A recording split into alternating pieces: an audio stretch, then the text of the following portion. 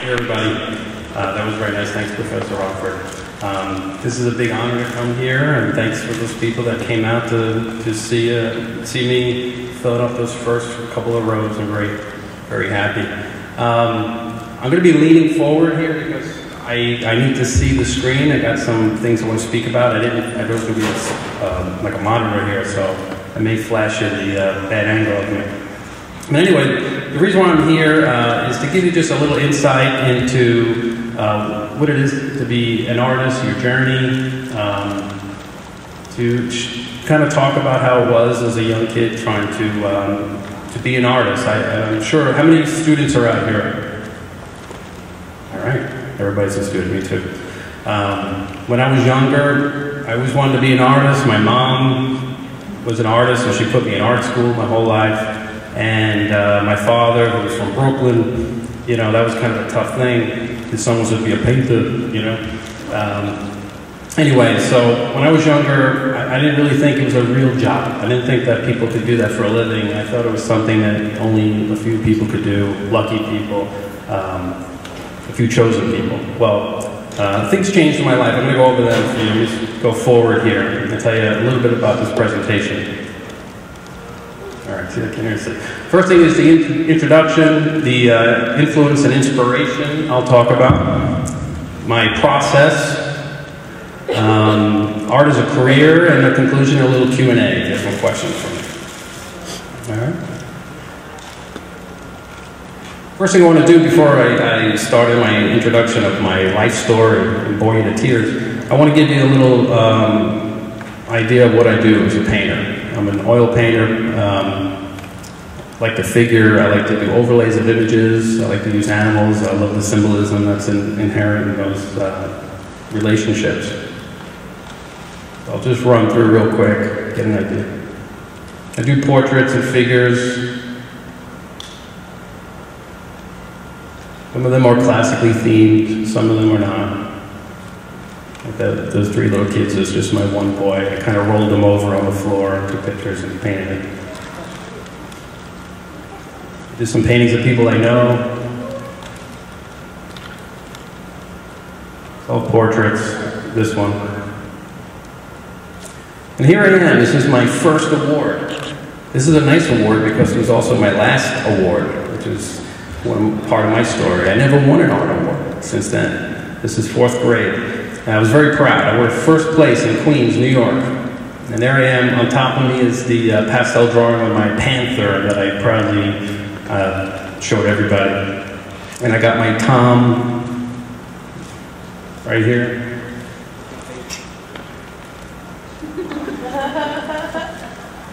I'll buckle, just in case I forgot my name. Anyway, I am a professor at Broward College, like Professor Rockford said, and also at the Art Institute of Fort Lauderdale. I teach painting and Photoshop and Flash and drawing and art history now and sculpture. So really, I embrace all technologies from art making. Again, like Professor Rockford said, I went to St. John's University in New York. If anybody knows of St. John's, it's really known for a basketball team. So my art department was quite small. I was probably one of 2 painters there, and I wasn't really the best student either, which is another thing I like to tell my students. You don't have to be the best, but you have to work harder.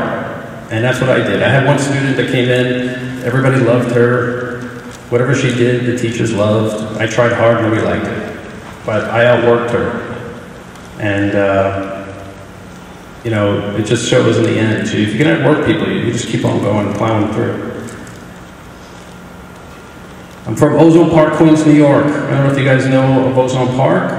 Was predominantly an Italian neighborhood, really tough Italian neighborhood. It's known for the mafia, a lot of mafia in the neighborhood. So I didn't really tell a lot of people I was an artist, because you couldn't tell Giuseppe, I'm going to go home and paint some flowers when I get my butt kicked.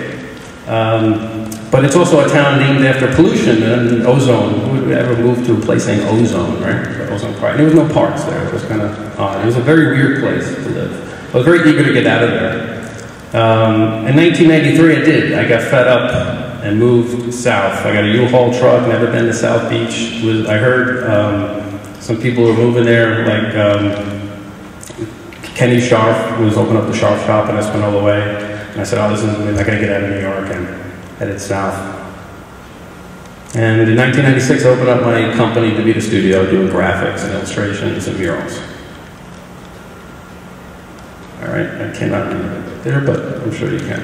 All right, here I am at the Met as a kid. I went to a Catholic school, which is perfectly fine. 17 years at Catholic school, and I'm normal. A little twitch once in a while. And here I am right here checking out the painting here in Goya. Because, you know, when I was younger, it was something about art that it was like an attraction. No matter where I was, my mom didn't have any money to take me to the city, because New York was the city, we lived in Queens.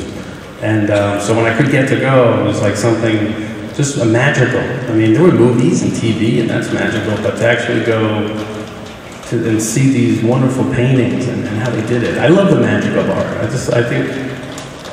I think that's one thing that we miss out on in the computer world, you know? That you can transform a material into feeling. To me, it's very beautiful. This painting here by Tiepolo, I call it Tiepolo's foot, because when I was a kid, this is at the foot of the steps at the Met. As you get up to the top, all you can see is the foot. And I thought, what a grand painting that is. I want to make paintings that big, if I ever could. I want to make huge paintings that were classical and just majestic like that. And this is last September, I went to the Met and got a chance to go back and see that Tiepolo's foot once again. All right, I'm going to move this way. Let's see.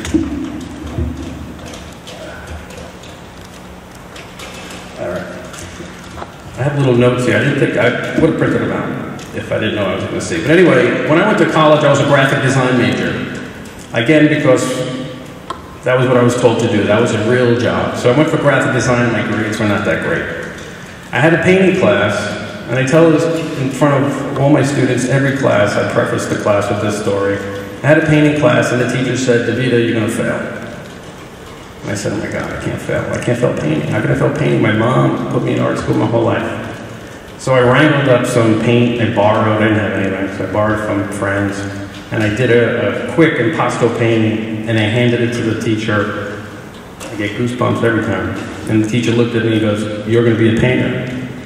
And that was it. That's all I needed to do. That click, that light bulb that went off. And I went downstairs and changed my major to fine art. I didn't tell anybody. I didn't tell my dad. Just, of course, they wouldn't agree to that. And of course, my grades went straight to A's. And I never looked back. But I always wanted to be that teacher. Once. Maybe once I could do that.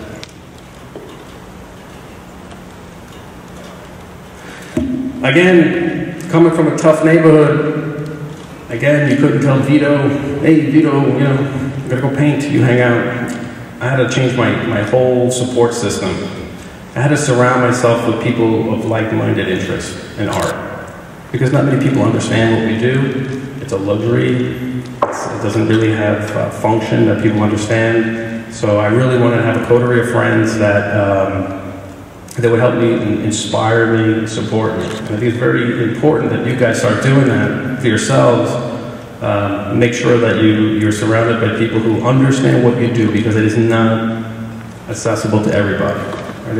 It should be, but it's not. People just don't understand it.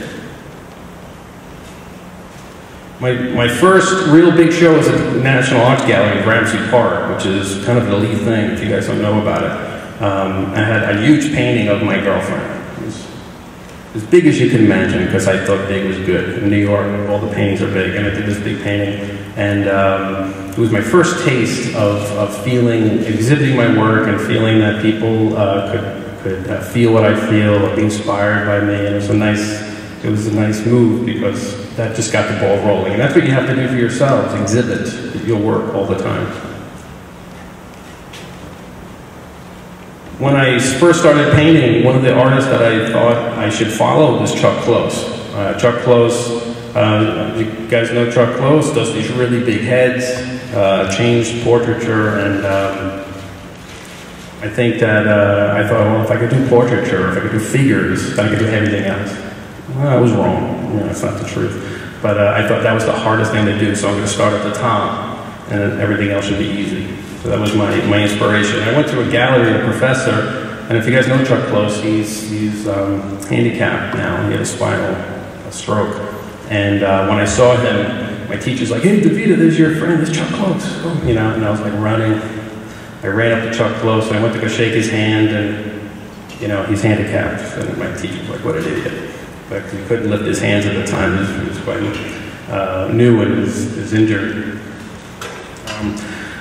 So what I did was, and I tell all the students I can in every class, is to be an artist, you need to immerse yourself in art. You cannot be a part-time artist. You can't do it on the weekends. You have to go to all the exhibits, and you need to immerse yourself in the scene. I was working in the Laborers Union on a jackhammer in New York City, and then going to Queens for school, and I would go to the galleries filled with dirt and mud. I did not care, because in New York, they don't even talk to you anyway. So when you go into a gallery, they're very rude. So I didn't care. I just wanted to make sure I saw all the art I could. So if you really want to be an artist, that's something you want to get into, is try to go to all the art scenes as you can, all the exhibits. Upon my graduation, right before my graduation, I had an internship and they wanted to put me in some silly internship, and I said, no, I'm going to go I want to find an artist to work for, a gallery. I found this gentleman, Dan Christensen, who's a minimalist lyrical abstractionist painter, and he had a beautiful studio in Waverly Place, 16 Waverly Place, right off Washington Square Park. And I was his assistant for a long time. And it was great. It was a great experience. One, I saw what a real artist looks like and does for a living. He wakes up at 11 and, you know, goes out all night long. He took me to bars in New York City in the Village, and I got to meet a lot of artists there. It was a great education. I'm going to show you his work. But these are just little things I'm going to show you. And then Kenny Sharp Shop on Espanola. That was what drove me down to Miami. All right, one of the things a lot of students ask is, I want to get inspired, I don't know what to do, I don't know what to paint. You know, I think Ari was one saying that yesterday. No, I'm joking. But you know, well, here's two quotes. One of them's from Chuck Close, "Inspirations for Amateurs. The rest of us just get to work." That's a great quote. It's great for Chuck Close. He does one painting in 9 months. You know, after 9 months, you should know what you're doing next, right? But if you're doing a painting a week or a painting every 2 weeks, it's kind of hard to keep the momentum going. The one I prescribe to more is "Inspiration exists, but it has to find you working" by Picasso. I think that's true. Just work, and you find the inspiration eventually. So here's Dan Christensen's work. You can't get farther away from my type of painting. And when I worked with Dan, he used to make fun of me, because all his friends were, you know, leftover minimalists and lyrical abstractionists, all coming from the Greenberg School, if you guys know Clement Greenberg. So I would come with my little paintings, and he would be like, "Oh man, go back in your time machine and get out of here. You know, this is old stuff. This is the new stuff here." The painting on your left, just to give you an idea, was $100,000 in the gallery. So you can imagine Christensen was pretty well known. And the painting here on the right, I was lucky enough to name it. That was as good as I got to make it in process. I made sure it was La Bella Vita, so I got my name in there a little bit.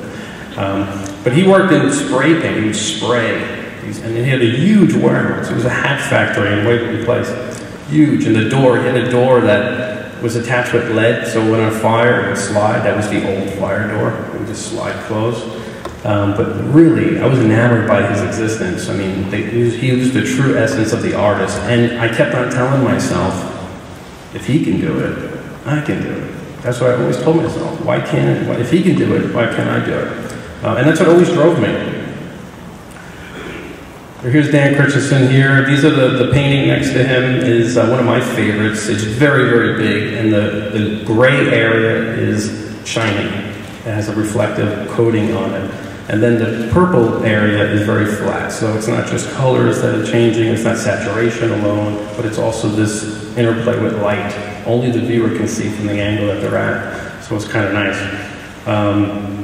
The movement that he's coming out of is minimalism, which is I don't know if you guys know minimalism, it's very plain, it's almost the aesthetic of boredom. And he's coming out more sensuous lines, more freeing, more expressive. So it's all coming out of the Greenberg School. One of the greatest things about meeting Dan, aside from cleaning his acrylic paintings with Wonder Bread, because you can't spray it, so you'd have to clean the painting with Wonder Bread to get the dust up, which is kind of interesting. But one day he said, you got to come to the studio early, because I have a special treat for you. So, excuse me. So I came to the studio, and most of the time when he had me come, I was either pouring champagne for someone to buy, you know, or cleaning up, or stretching and stuff. But this time there was this old gentleman in the middle of his studio with glasses and a scotch, unfiltered Camel, and he was just sitting there, and I would bring the paintings over. And every time I brought the paintings over, he would close his eyes so he wouldn't see the painting, and he would open his eyes and he'd go, purple's too strong. Well, this guy was Clement Greenberg. I don't know if anybody here would know about Clement Greenberg. Hopefully in art history they touched on it. Clement Greenberg was the proponent of abstract expressionism. He pioneered it, he pushed Pollock. If you ever watch the Pollock movie, he's one of the actors in the movie, one of the characters in the movie. Anyway, to see Clement Greenberg at work was amazing. And again, totally opposite the type of work that I liked. But of course, I read all his essays and I wanted to be smart in the art world, you know. But one of the questions I had for Clement Greenberg was like, why do you close your eyes? And he says, I want instant retinal impact. I don't want to decide on how I feel about the painting as it's moving. I want to have that instant retinal impact on the work. And it really had a profound impact on me because I thought, you know, the impact of color and how does color affect emotion. I thought that was really cool. I can put that in my painting, and a lot of my paintings got a little bit more colorful after that. I just like the impact of red, how red makes people feel, and dark colors, and how we can play with the temperature of color. So it was really great education. Most of my education was after graduation. Here's Clement Greenberg. One of his great quotes, openness, and not only in painting, is the qualities and most auxiliary, the attuned eyes of our time. A lot of these paintings from the color fill painters are big, so they're in your peripheral vision when you look at them. You don't see the wall, and you don't feel control of it, and you kind of, it's called the sublime. You have a vision of seeing big. So in the beginning of my early career, I used to make huge paintings. They're all in storage now because they don't fit anywhere, you know? But at the time, I wanted to be a real painter. And Dan Christensen died a couple of years back. This was sad. He was a good guy.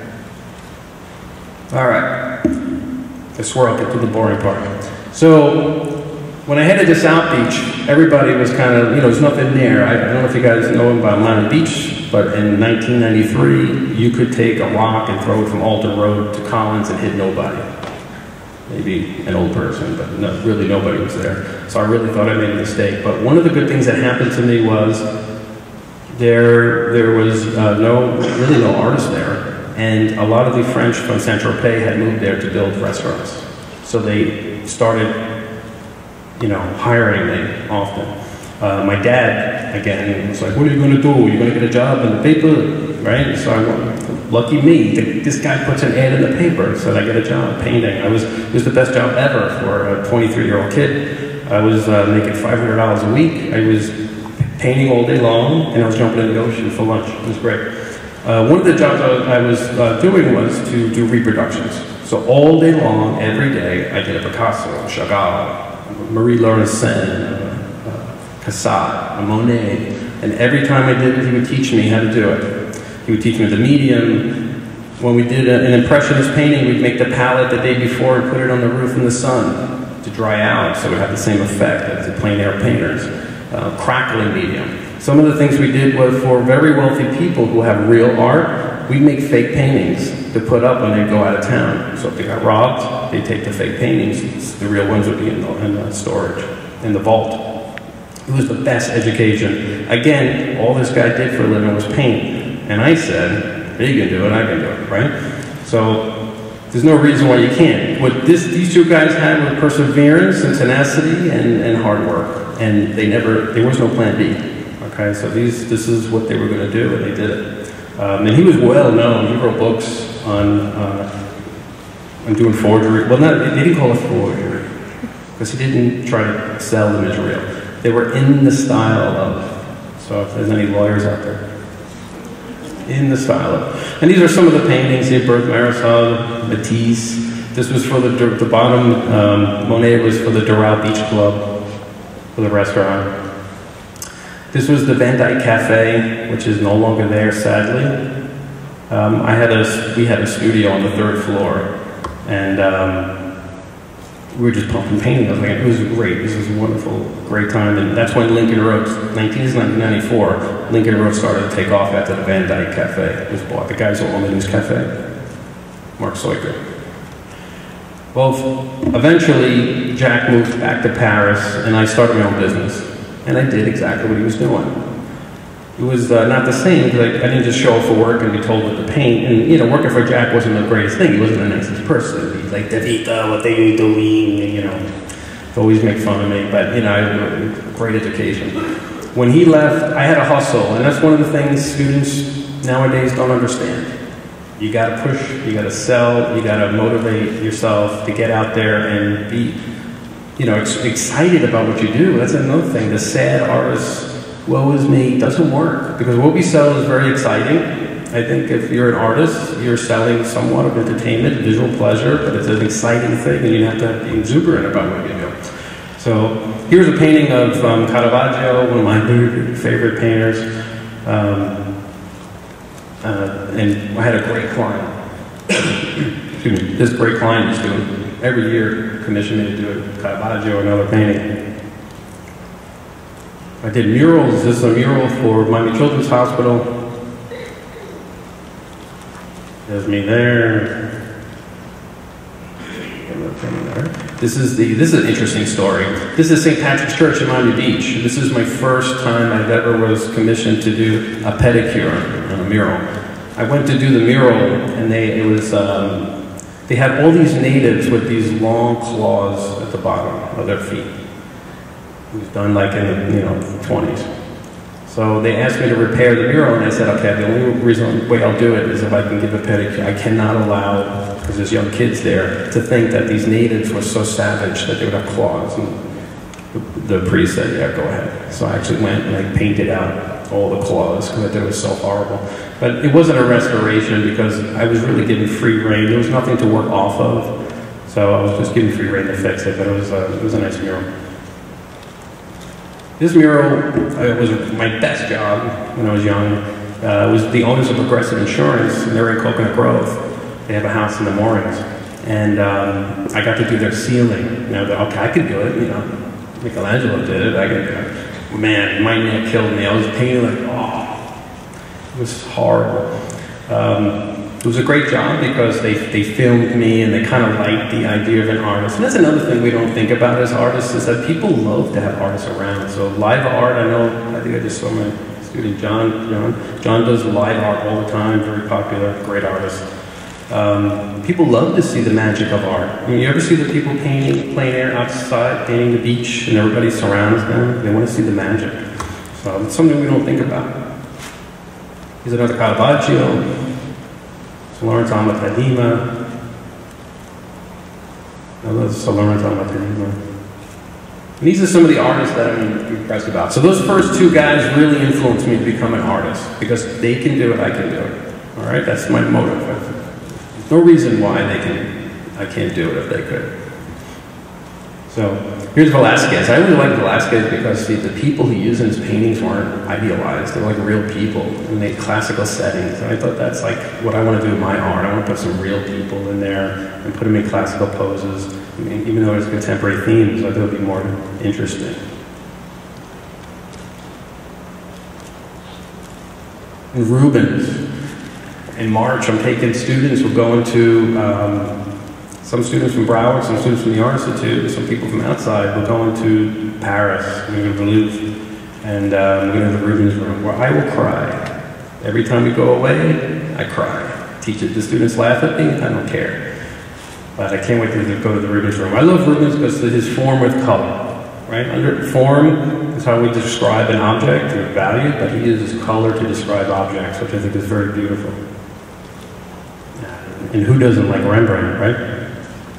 I had some students in art appreciation at Broward. I said, what do you guys think of Rembrandt? And the kid said, you mean the toothpaste, right? Yeah, so We gotta go back. We gotta start over, right? Well, what I like about Rembrandt, I think everybody loves about Rembrandt, is the glow the paintings give. If you've seen a Rembrandt up close, they glow because of the way it's painted. The lights are very opaque, very thick. The darks are very thin and absorb the light. So you have this real feeling of glowing, and he really revolutionized the way of painting because the whole surface is not even like you would typically see in a classical painting.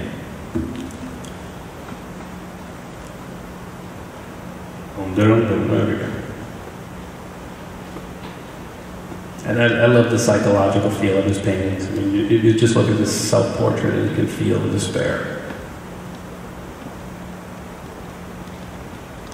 Now, oddly enough, I love Rauschenberg. When I tell people I like Rauschenberg, they say that's contrary to what you do. That's so far out there. It's more conceptual.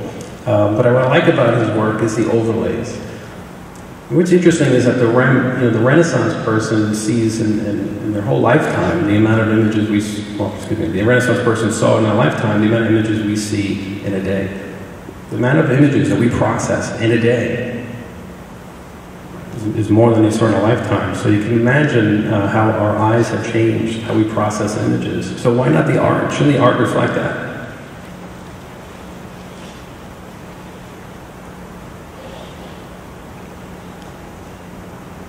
Jasper Johns. Everybody knows Jasper Johns? Crickets. Okay, you should know Jasper Johns. And here we are with Chuck Close again. I rather like Chuck Close's the reinvention of the portrait. Now, his original paintings, if you're familiar with Chuck Close, were highly photoreal. That's what he was known for. That's what he got known for. And he did painting of figures when nobody painted. Number one. Number two, no one would even dare do figures. And number three, you have to be an idiot to do portraits. And that, he said, this is his quotes, by the way, he thought, well, that gives me a lot of room. If nobody's doing it, I'm going to do it. He wasn't intimidated by that. That's what got him known. After he had his spinal collapse, his painting had to change because he couldn't lift his arms and couldn't spray anymore. He had literally paints with two hands like this, and that grid system. I would argue that his paintings are more beautiful now. With the mosaics, I think they're much more sensuous, and they're not just merely a transcription of paint, from a picture into paint.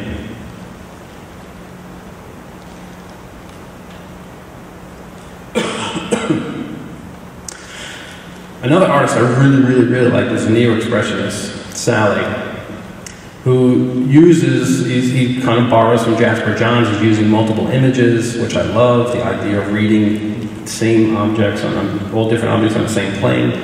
He combines canvases together. He'll take two paintings and bring them to one. He'll cut a hole in the canvas and put a painting in there. He'll put objects in there. I love that vocabulary that he has. He's not a really great craftsman in painting. He's not the best as drawing goes, but I just love his concepts.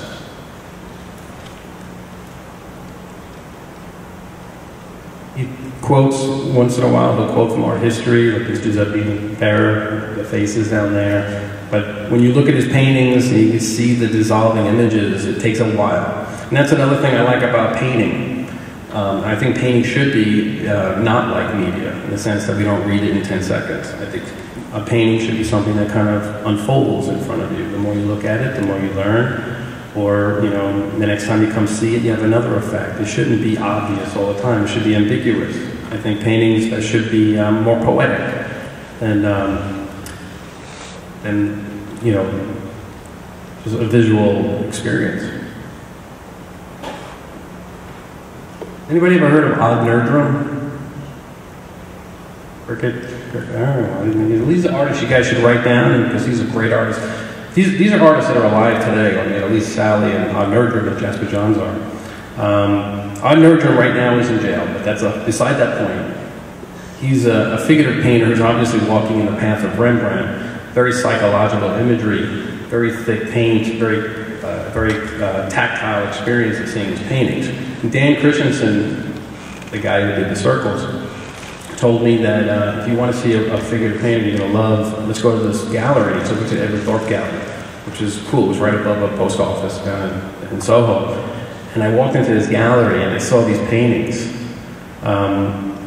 And then I knew I was onto something. I said, okay, I like figure painting in a time when no one's doing it. But now look at this. Now, if you guys ever saw the movie The Cell, they have a scene that they took a copy of this from this. It's old and new. It looks like an old painting, but the idea, the concept is very contemporary. The repetitive images of the figure, the clouds being repeated, very surreal, very psychological, very apocalyptic. That would look nice in the house, wouldn't it? Every morning you wake up.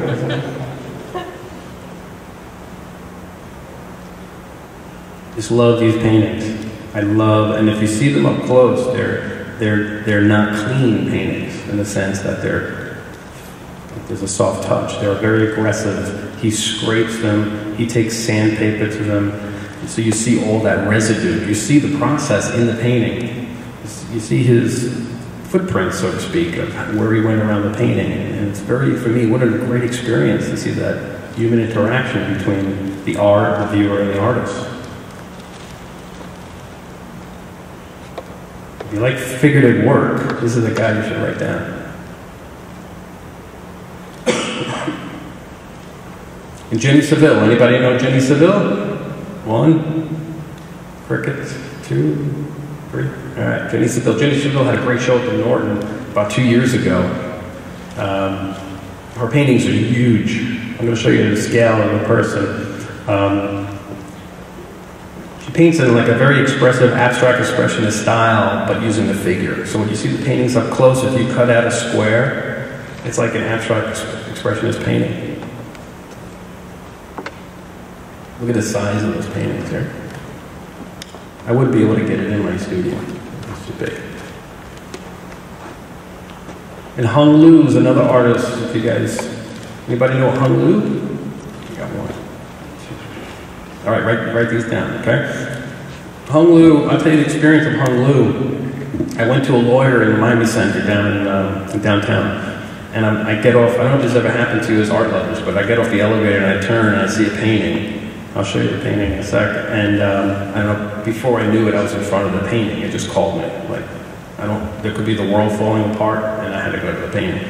And I look at this painting, and I'm like, oh my God, it's gorgeous, it's beautiful. There's something about it that called me, So then I went to the lawyer, and I said, whose painting is that? He goes, I just bought it for Bernice Steinbaum Gallery.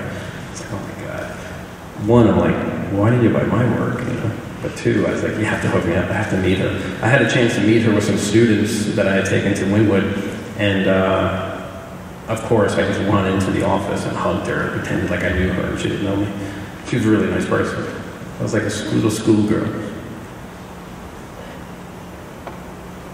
This was the painting. It's a bad image. It's a lot more colorful.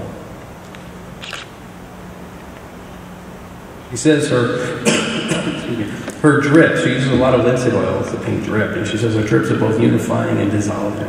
So they both bring the painting together, but also disintegrate the images, so the images are kind of there and not there, and I think that's just beautiful. I love the birds, and what's cool about these paintings, and what I like at paintings like this, is that you don't actually try to understand it, right? You don't try to say, hey, okay, why is the bird there? Why is the child there? I need to know, right? You kind of just take it as an image and you enjoy it, right? You don't try to break it apart into its little parts. She does a lot of overlays with shapes, colors. She's from China, and she took all these old photos back when she came here and made paintings of these unknown people.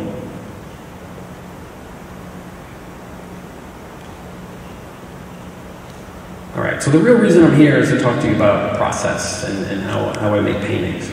Is there any painters here? So I know. John, Lisa, John, okay, cool. Maybe this will help you, or maybe you already know some of this stuff here.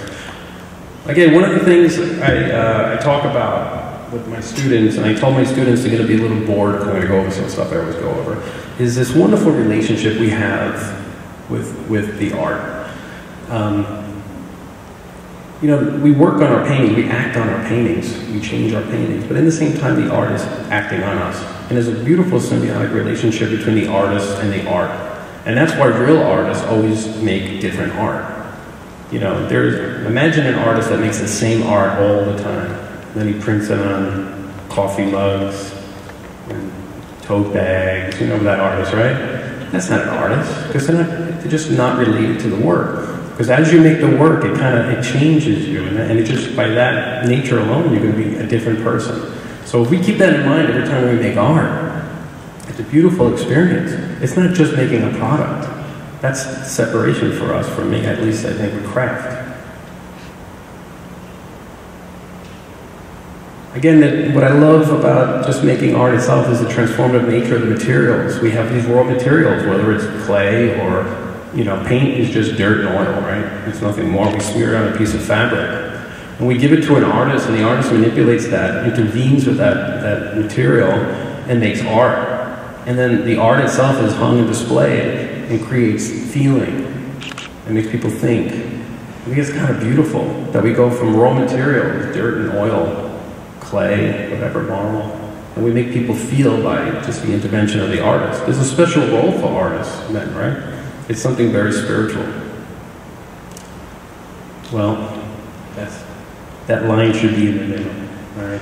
Anyway, when I also would talk about in painting, one of the first things I talk about is that, okay, to be a good painter, you have to draw, all right? There's no way around it. Most people can't draw but love to paint, or they don't want to draw because it's work, because drawing seems to be more work than painting. But when we paint, we have to think about drawing. It's the foundation of what we do. Okay, even the movement, the eye-hand coordination that you learn from drawing is going to find itself into the painting. Most to all paintings I do, I'll do a drawing of it. Not everything, but at least a figure.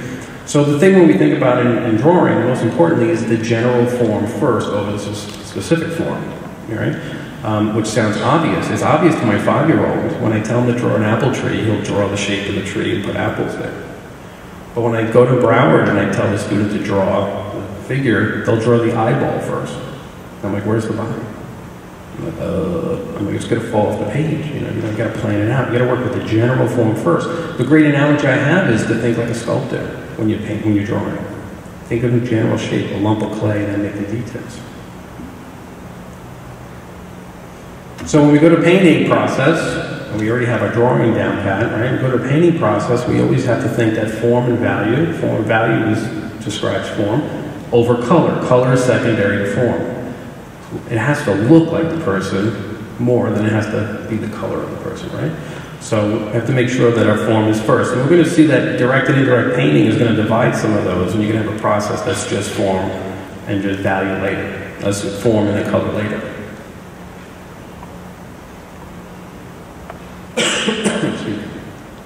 All right.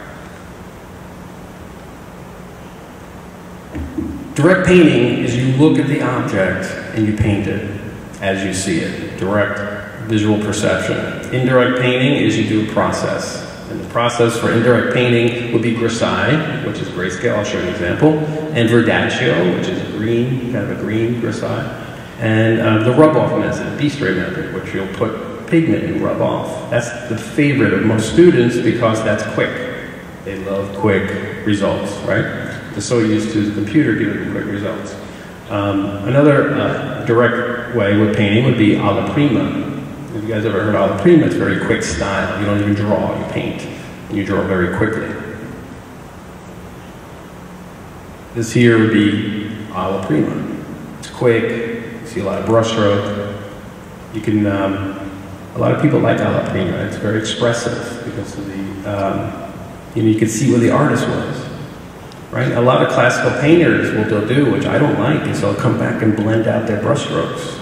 They'll kind of hide their footprints in the sand so you don't know where they were. I don't understand why they would do that. There's something very human about the brushstroke. You can see the expressiveness. There's a lot of feeling inherent in the brushstroke. All right, here's a painting that was done more or less in alla prima, quick, very expressive brushstroke, very painterly. And here would be direct painting. Well, direct painting could be from a model or it could be from a photo, but it's directly perceived, visually perceived. This painting obviously was not from models. This is from a photo because my kid would not stand still for that long. These are my two boys.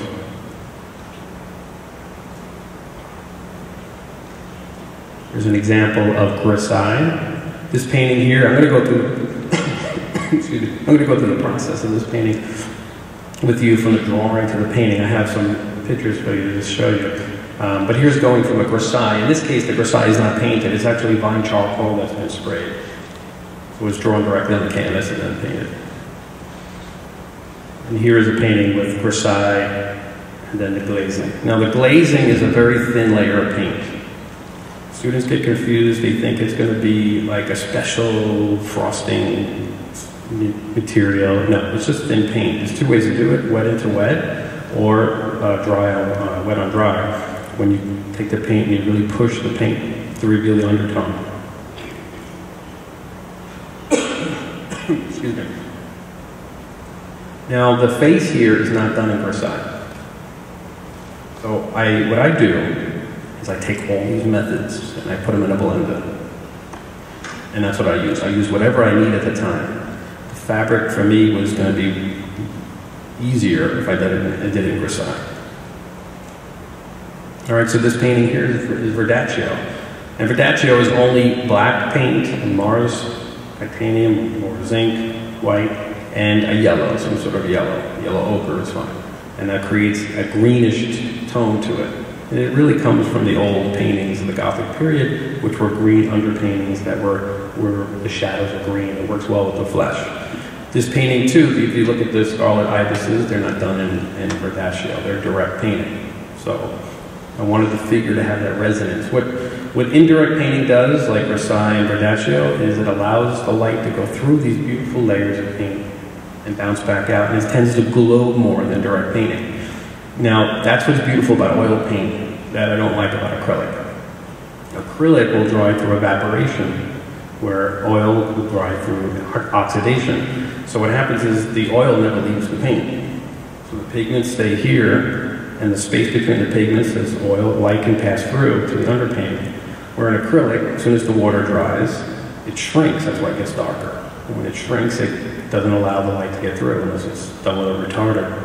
So yeah, the resonance, the luminosity of these paintings typically can't be achieved with acrylic. That's why I like oil. And oil dries fast.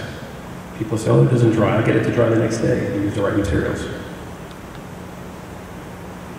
So drawing is the key. Drawing brings us to a deeper, more experienced relation to the object.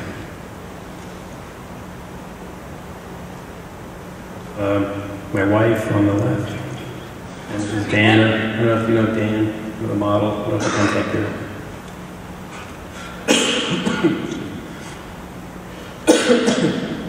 Excuse me again. So here's a painting I'm starting.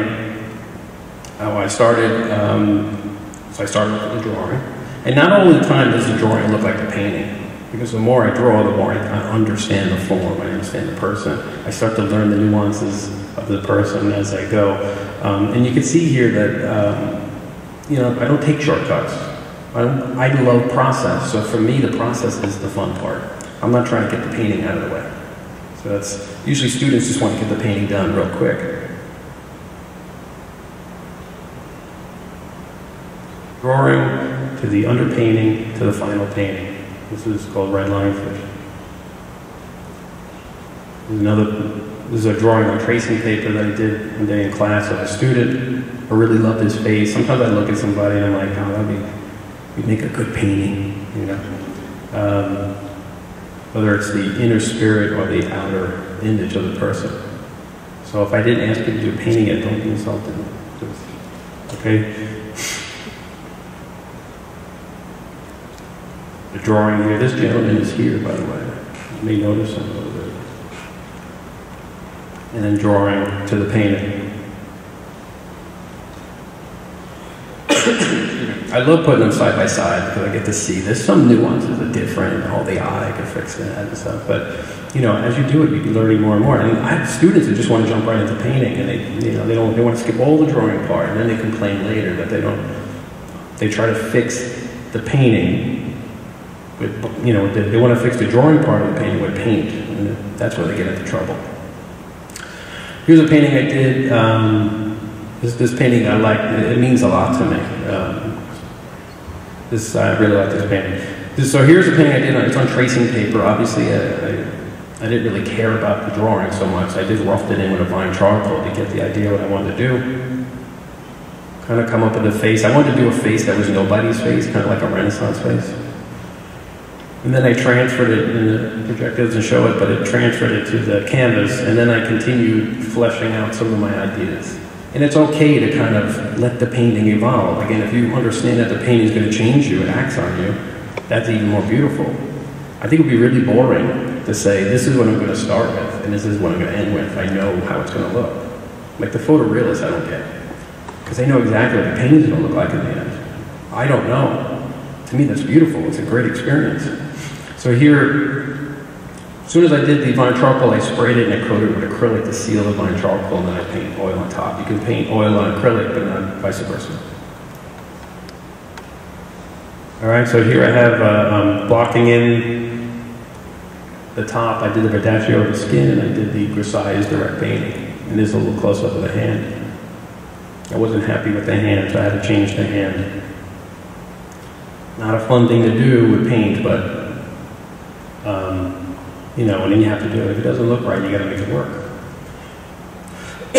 Along with changing the form, I changed the concept. Originally, I was going to have this alligator come in, and then I thought it was like the Lady of the Everglades. Oh my God, it's going to be boring. Right? Yeah, I said, that's so tacky. So I got rid of it. I canned the alligator, put it through. I know it was a great move, but we'll see. And I changed the background.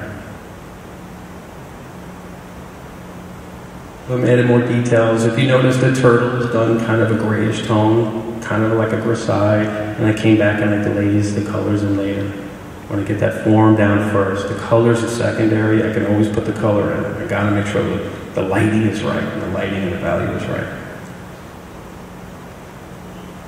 And the change here is the water reflection, with the water, the meniscus of the water coming up to the lilies. I also, I'm going to go back, if you see I have a picture of that, but I had a friend tell me the legs of the ibises were really low and it didn't look good, so I had to pick them up. And when I picked them up, I thought it'd be really cool if it was kind of like holding a cape or something, but then it was like too ridiculous. So I had a stick. And the stick is like the crucifix.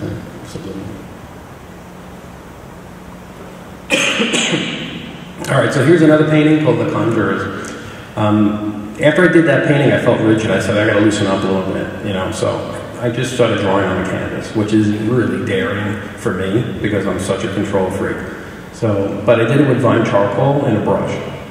So I did my drawing, and I found it was quite easy to blend with vine charcoal, but if you sneezed, the whole drawing went away, you know? So I had to be very careful. So this is the drawing done. Kind of blended out, and I sprayed the heck out of it with fixative and coated it with acrylic, so I know I can seal it and I don't have to worry about painting on it. And then I went ahead to just painting away the figure. No idea what the painting was going to be.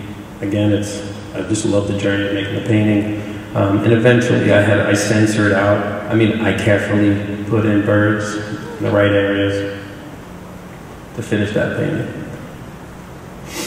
Now here's another painting called Gaia, the Earth Mother. This is kind of a big painting. And what I did here is I did all the drawings in my sketchbook, like this big, and then I just blew them up, and then I pieced them together. So I took some of them, I put them in Photoshop. I don't know if you guys use Photoshop in your paintings, but it's a tool, you know, I'm sure Da Vinci would use it. Right, so I scanned in my drawing of just the fabric, and I did a drawing of the head this big, the fabric is this big. I brought it in Photoshop, I kind of scaled it together and blew it up bigger, and then transferred that drawing to the canvas. So in the beginning, there's going to be a child in her arms. That changes out, and if you notice, the fabric is going to change too, because I thought it was too clunky. There's my wife's hand as the model for the...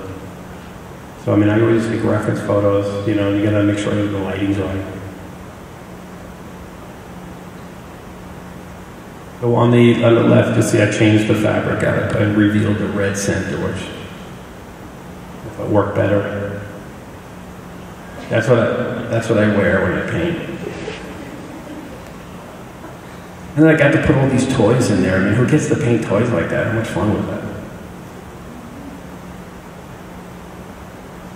Here's a finished painting. And for me, the concept was, this is the Earth Mother, and like we're kids, we're like her kids, and all we want to do is get off this planet and explore other planets. So we have like these 50 rockets to get out of here, I thought it was kind of fun. And the bird that was supposed to be in the nest is really a wind-up bird, if you see close.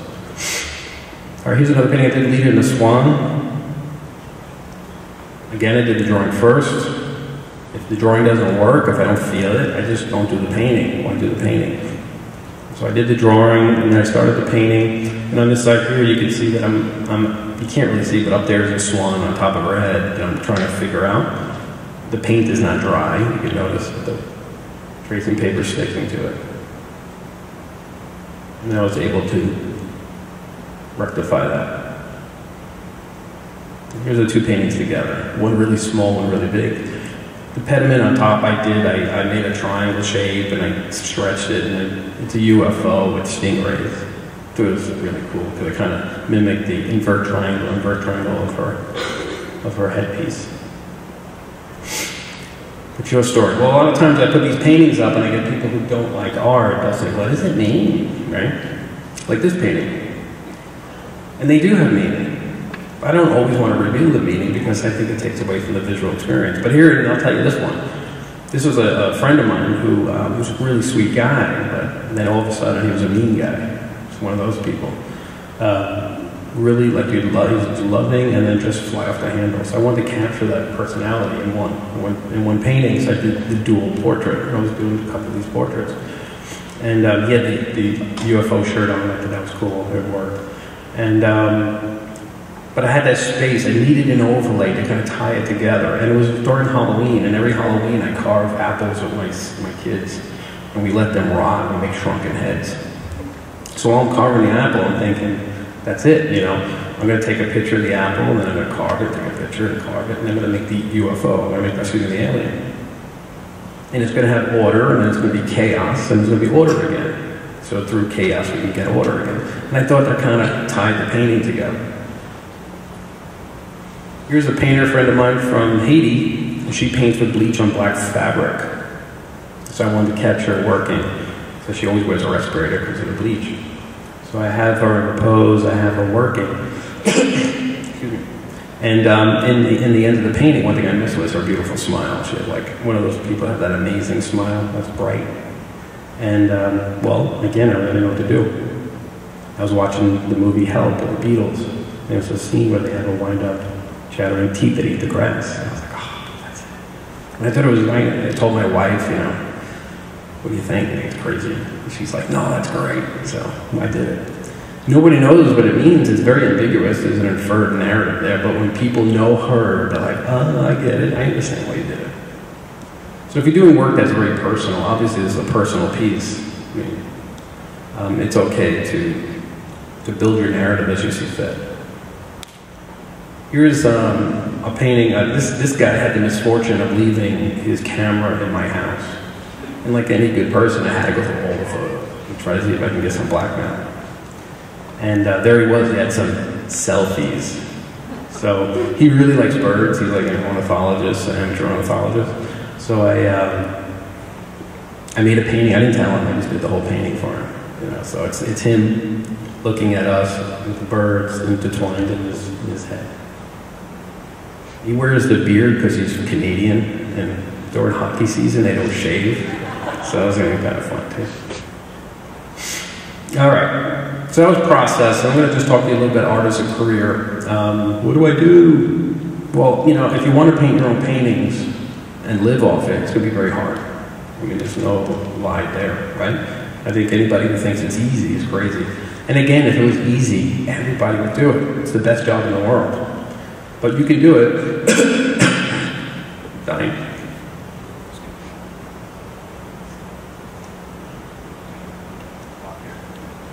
You can do it if you have a plan. Okay? You know you can do it. One thing you have to do is diversify your talents. All right? So if you're a good drawer, and also be a good painter, good printmaker, good sculptor. this is a key, have multiple streams of revenue. All right, you have to have, you can't just wait at home for someone to knock on the door and tell you, I want to buy all your paintings. All right, this is just unreasonable. So you have to have your fine art, maybe your illustration, maybe you teach, maybe you do some graphic work, which is always graphic work out there if you need it. And don't forget, as an artist who knows graphics, you have probably get the job fast because they know that you know art and you have an artistic sensibility. You have to be marketable, and this is like a bad thing in the art world because it's like compromise. But you have to be true to yourself as an artist and also be marketable. So think about the audience for your work. There's always an audience for something that you're doing. If you like it, someone else does, right? Never give up. Nothing makes me sadder when I hear students who graduated later on, like, yeah, no, I never did it anymore. It just kills me. Before I go forward, you know, one of the things, I don't know if I was just really, really, really stubborn, like really, really, really stupid, but nobody was going to tell me I couldn't do it. And my whole family told me I couldn't do it. I mean, I don't know why, but if you really believe you can do it, it'll just fall into place. But you have to have a plan, you gotta be smart. All right, so some of the things you can do is murals. I'll show you some murals I've done. Portraits, animals, fine art, design, illustrated graphics. Excuse me. I've done demonstrative evidence for court. Make graphic accident reconstructions. It's good stuff, right? Teaching, illustration, renderings. I've done pattern drawings. They're a lot of fun when you wake up. Renderings. I just recently done a rendering for an interior designer. All right, here, this is for the Florida Department of Agriculture. This is actually right across from Central Campus. I did this with students. There we are over there. There's exterior murals are you know, a great way to make a living. I can't do it anymore because I'm old, and it's too much, it's too taxing. Here is Art Serve. I don't know if you guys remember this mural on the side of Art Serve. This was a funny mural because the guy who, all the students had to submit a great idea, and we had amazing ideas. And there's one student comes in, he's like, Mr. VIta, my file corrupted. I said, I don't care, you gotta give me something to show them. And it was all inverted colors. It was green and red. I said, I want to throw a lot of work at them so they can see it. Which one do they pick? The bad one. And that's the one they picked, with the green and the yellow. And I don't know why. And I was like, oh great, because I told them the student was working on it for hours. And the student's like, what? Just the way it is sometimes. The one you think they won't pick. That was a big mural. It was on the side of the building. They had recently painted over it. Here's the mural I did in the airport from Broward airline. There's me in one of those lifts. That's not fun. You know, it's good when you're young, but I'm done. Here's one for school. And of course, as you guys progress in your business, you hire people to help you so you don't have to get up on the tall ladder. You art direct. Here's one I did with students didn't work on this, but they were working on other murals at the time. Here's an interesting one. This is a tile for a stove. Look at the size of their stove. If you look over to the left, that's my table. So their stove is used, a very wealthy family, and they wanted these special tiles, so I had to do it with porcelain paint so it wouldn't burn. And you could do portraits. This guy, after I did this portrait, he got fired. And then that's true. And then the president that came after him, everybody hated, so everybody asked me to do his portrait. They thought it was like the bad luck. So don't it? I don't know. I hope it's not bad luck. You got fired right after. Here's portrait. As John, my son thought the painting was him, so I gave him a beer. It's my little boy. In screens, I used to do a lot of screens. These are like room dividers. You can go, I used to go to like, you know, there was no internet when I was trying to sell my art, which is good. It was really good because I was the only artist they knew. Now today they can say, you know, they'll Google 100 artists in the area. But when you know an artist, if someone says, do you know the artist? Yeah, I know this guy Tom. So it was really good for me. I think the internet is kind of a hindrance. But anyway, I would go from restaurant to restaurant with my book, and I would start talking to them. And one of the things I could sell at a restaurant was screens that I could paint on one side and full finishing on the other. I can block, I would make up some story that this is really ugly, this will go to decor. So I did a lot of those. And here lastly was the doing work in the airport or public art. You know, if you can try to do some public art. That was kind of nice. It was a nice experience.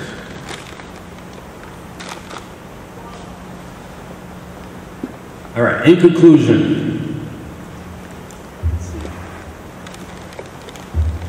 drawing is key to painting, right? I draw every day. General form over specific form. Don't ever forget that. Say it real quick. The true artist is more concerned with the process than the product, right? Don't try to rush the painting. Enjoy it. Rejection is part of our permission-based industry. You guys know what that means? Let's just imagine that you put all your eggs into the basket of getting into a gallery. So what you have to do, a lot of times they make you pay, which drives me crazy. That chapter of my life I closed down. I no longer pay. If they want me to be in the show, I'll be in the show. Because there's a whole industry racket trying to get money out of artists, making them pay for all these shows. So, you permission-based means you go to a gallery, you pay them, can you look at my work? So we have to pay to audition with the hopes of maybe getting it. Then maybe we'll get in. So then they say, okay, now can you show me your work? Can you put me on the wall with the hopes of selling? And in the end, all down the line is, what do we really want? What do you really want? You want to sell your work, right? But you have to go through all these hoops in this industry. Me, I find my own clients. It's not easy, but it's just, for me, it's the only way it works.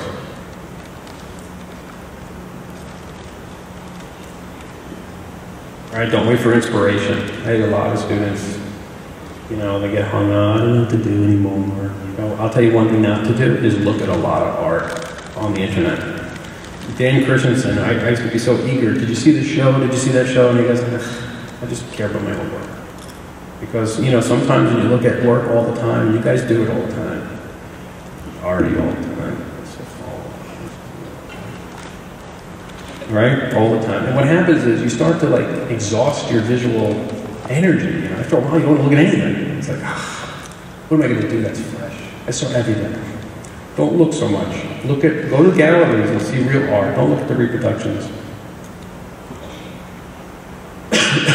All right, so explore all modes of art making. Here's a very great thing. What's my voice? I want to find myself in art. I'm going to tell you what to do is the best thing. Pick your 3 favorite artists and copy the heck out of them.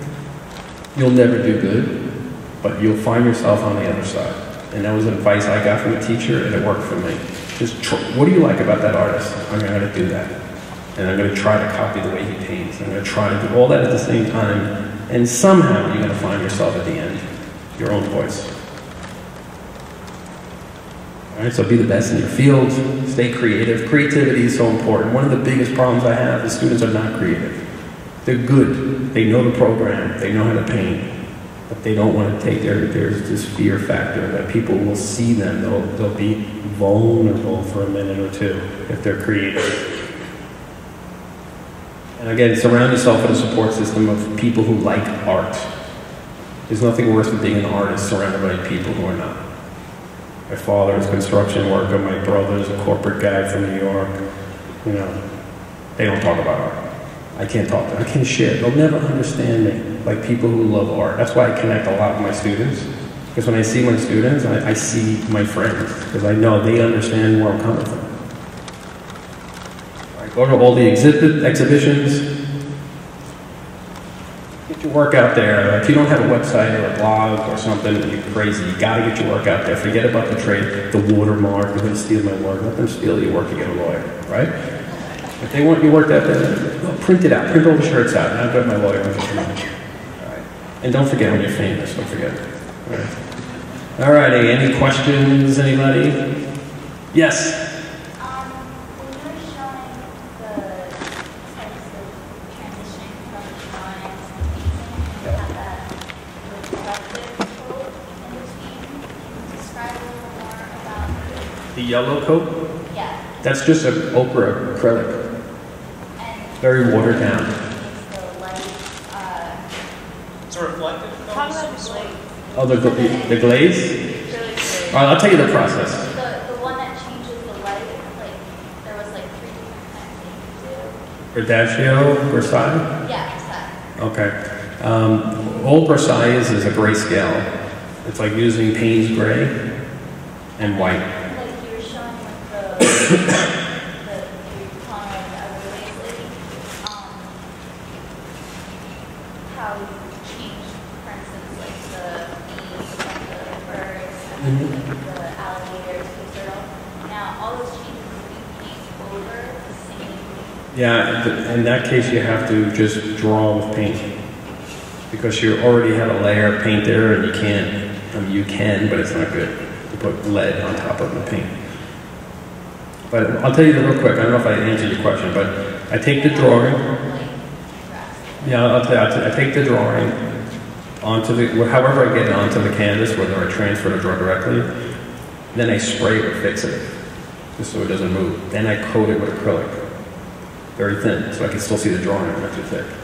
I usually use a contrasting color, so if I'm doing like a cool water scene, I'll do like a warm underpainting in Prematura.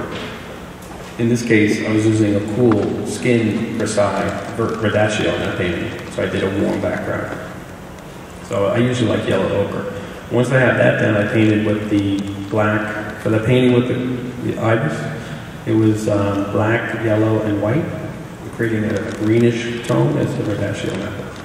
Once I made the form and I got the construction of the face, it looks like sculpture more than anything.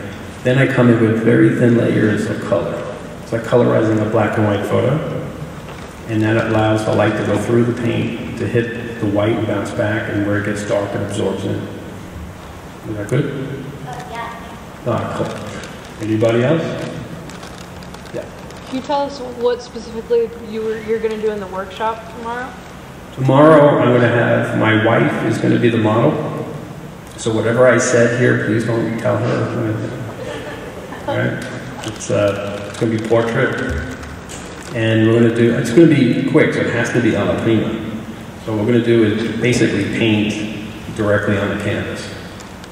So I'll probably do the bistro method first to give you this, because that helps a lot of people transition from drawing to painting. I think you had more drawing classes here than you don't have any painting here. So we'll transition from that. It'll be nice. It'll be a nice touch. I'll have, I paint with a lot of Q-tips. You'll see a lot of Q-tips in that method. Who's coming tomorrow? Raise your hand.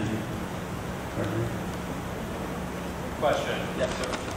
So you referenced Caravaggio and Velázquez as influences of yours, and I was sort of expecting to see that Baroque tenebrism and the collapsing of your distance of the values. Mm-hmm. What is it about those two artists that you feel has gone over into your work?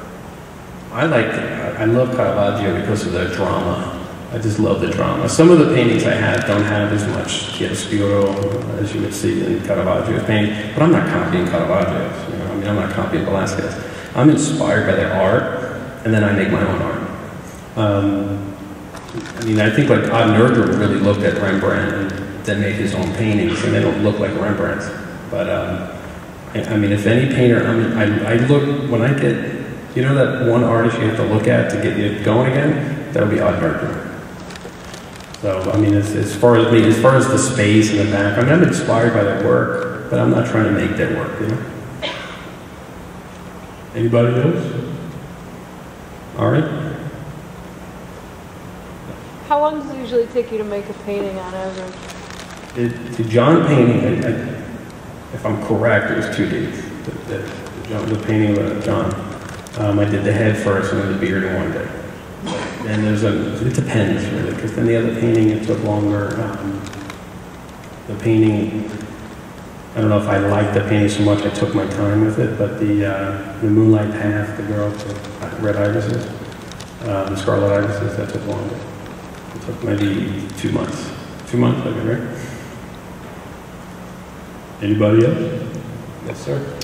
In The Conjurers, I'm curious about your thought process about why you decided to cover her up. My wife made me. No, I'm going to tell you. I'm going to tell you exactly why, and this is the truth. While I was doing the paint, I don't care about that.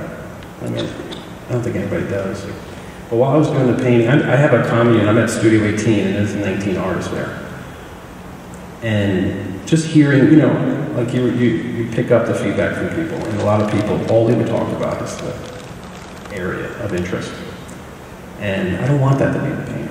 I didn't really think that was important. So for me, it was it was two nudes, and they're like evil twins conjuring up the storm. It's kind of a dark painting. So, but I didn't want it to be about that. And I guess because of the angles, you know.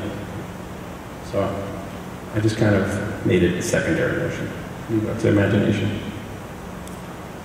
Yes. You talked before about one of your influences, how you want the shock value or the value of the original look from the eye, hitting and seeing colors.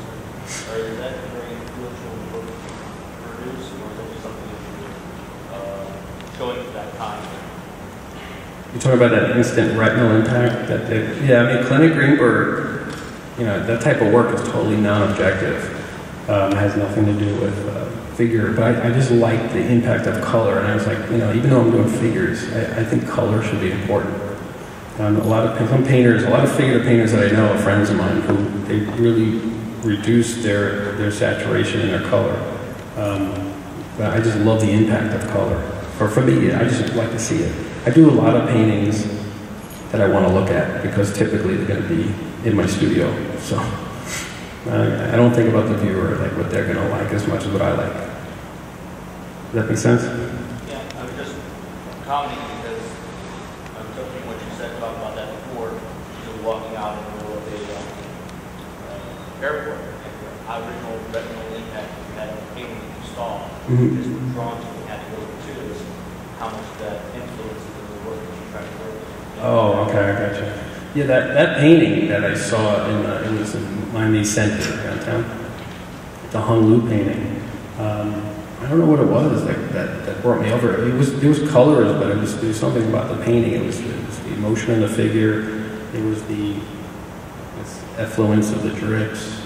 Something about it that called me over. But you know, I wish my paintings had that impact on people. I'm not too sure they do, but maybe one or two would have that impact.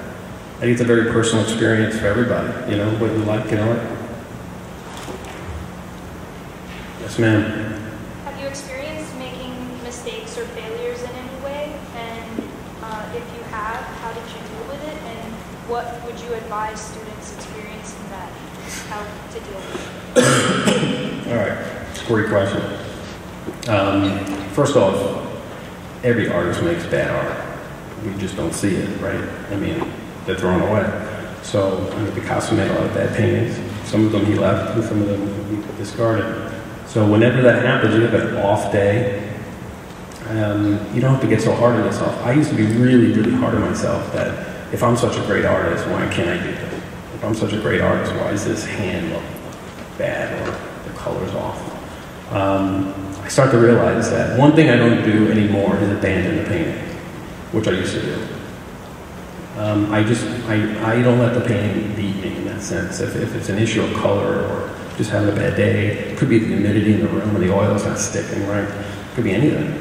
I just approach it. There are some paintings that I like more than others. I understand that's just the nature of what we do, that I'm not going to love everything. It's not always going to be a home run every time. But each one is a self-discovery, so I understand each painting has a purpose in my career. But I continue plowing through it. I don't give up. And the students shouldn't, you know, they should try it if they have an issue. And most students will abandon it. They'll just be frustrated with themselves and walk out.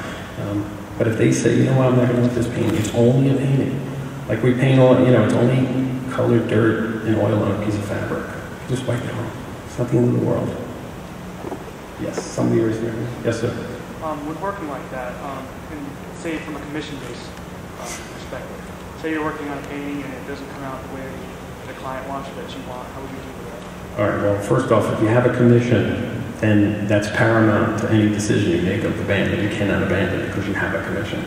So what I would do, again, there would be no room for mistakes. If I went to a client, I did a portrait, and I took some photos, and I come back, I work, and the painting's not coming out right, I'll just go back and take more. I need a new section because I'm not getting the right light or whatever it is. But I would never, I mean, clients are too few to mess up. So that's like the most important thing. I mean, if making the art is the easy part. You know, being an artist, the hardest part is getting the work sold, right? So, you know, first of all, I would never tell the client any of this. You know, I would just, I don't like the light or whatever. Yes, John? Somebody raise their hand? Crickets? Anybody? Yes. So in regards to getting your work out there, and you say you don't like galleries or exhibitions, what would be a good way to get work out there? Maybe via the internet or other resources that's not just going from gallery to gallery saying, hey, can I be in your gallery? All right, well, first off, it's not that I don't like galleries. I love galleries. But there are certain galleries that you want to get into. There are the vanity galleries, the ones that you pay to get into, which are not trying to sell your work. That's your ego. You're just paying to have a painting on a wall. There are galleries that their job is to make money selling. And if you're in their gallery, they're going to try to sell. But remember, they have maybe 50 artists in there. So they're not trying to sell your work every day. So let's say you sell, you know, 5, 10 paintings, you know, 5,000 each. So it's 50 grand, and half of that goes at a gallery. It's still not a salary. So you got to really think about that. If you could sell the work yourself, if you can get out there yourself, you have an easier chance of making a living. You know, how to get the work out there? You have to exhibit. If you don't exhibit, you don't exist. And you have to exhibit new work. So that means, by that reasoning, you have to make new work all the time. So you have exhibits to go out there. You can't have your friends come to a show and show the same work they saw at the other show. They're going to start to think you're stale. So you constantly have to make work. You constantly have to exhibit your work and invite your friends to come see the work. You can obviously need a website. You have to have a blog or website. You can do Wix, it's free. You know, get a free website. You can at least have somebody go to, and like if someone calls you up, you can say, you know, here's my site, take a look at my work. And as you make work, it's very important that you catalog your work, that have a provenance of what the work is. Where it was exhibited, what's the size of it. Because you never know. You may have a show and you have to have all the sizes ready, and you have to have all the catalog. That help? Anybody else? Once? Yes. When you go to make a piece, do you think more about what you want to be put in that piece? Or do you think more about the meaning behind what you want to get on the canvas? Or what comes first? The point of departure for my paintings is the figure. That's where I start. Then the figure will kind of tell me, as the painting goes, what's needed. And it could be anything. It could be from something that was influenced in popular culture, or something I just feel like painting. The overall meaning of the painting is, a lot of times there isn't any. It's an ambiguous narrative. The piecing together of the meaning is what I like about the art, because my narrative is not your narrative. So when you look at the work and people say, what does it mean? I say, you know, it doesn't matter. Whatever it means to you is what it means. So usually the figures first, and then the elements later. Anybody else? That help you? Okay. Anybody? Going once? Going twice? Twice? All right. Thank you very much for coming.